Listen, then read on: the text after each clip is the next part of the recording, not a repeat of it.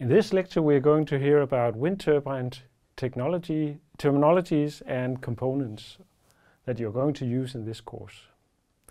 It's an introduction where you afterwards should be able to list the main components of a commercial horizontal axis wind turbine, and you should be able to list the main degrees of freedom that such a turbine has.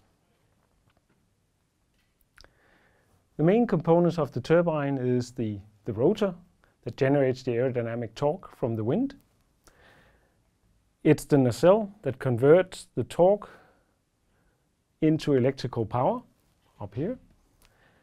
It's the tower that holds the nacelle and the rotor blades up in the wind and also provides access to the nacelle for maintenance. And it's the foundation that holds the whole turbine in place and into the wind.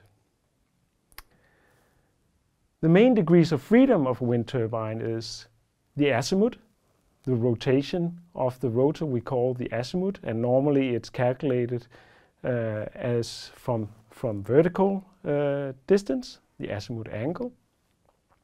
We have the yaw, which is the degree of freedom that is used to turn the nacelle into the wind and the whole rotor.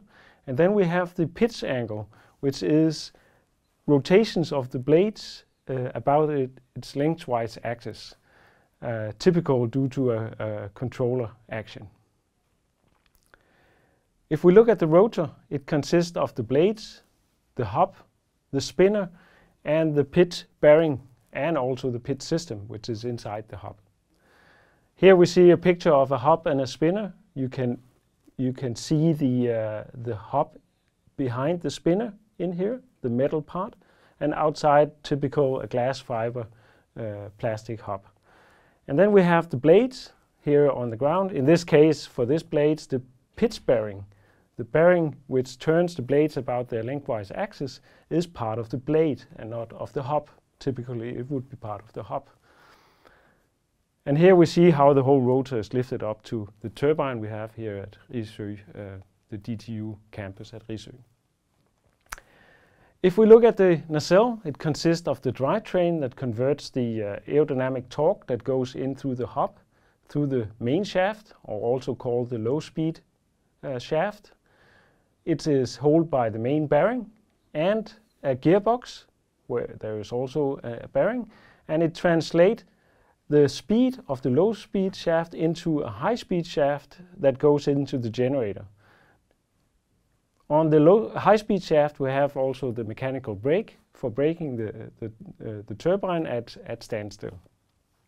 And all this is mounted on the bed plate which forms the entire nacelle. And this bed plate can then also turn in the yaw direction on the tower top using a yaw drives. The generator is connected to the converter. Typically we have a variable speed turbine which can a converter can convert the speed of the generator into the grid frequency, and this is then through some transformation into to the grid. The tower, the typical tower you see is a tubular tower made of steel, but it could also be a lattice tower or even a combination like a tripod tower where you have larger structures than you have in the lattice tower. Then we have the foundation. Typically onshore it's a gravitational foundation where the gravity is holding the whole thing, and it's made out of concrete. Here you see where we are pouring the foundation for the research turbine at Risø campus DTU. And here we see how the tower is then mounted on this foundation. When we go offshore, there are different kinds of foundations, and this is a large research area. We can have a monopile where we have similar to the tower, a tubular steel structure that is hammered into the ground. We can have had a tripod which can also be hammered into the ground. The tripods, the feet of the tripod, or it could also have a bucket foundation where there is a big steel structure that is sucked into through the ground. We can have the jacket, or we can also have floating devices like a semi-submersible structure with mooring lines, or a spar buoy where it's more like a buoy, also mounted with mooring lines to the ground.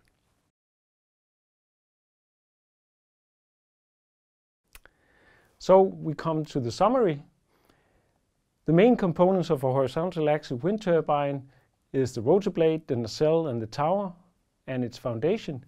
And inside the nacelle we have the drivetrain with the main bearing, the gearbox, the brake and the generator, and some power electronics that converts the power produced in the generator to the grid side through some transformers.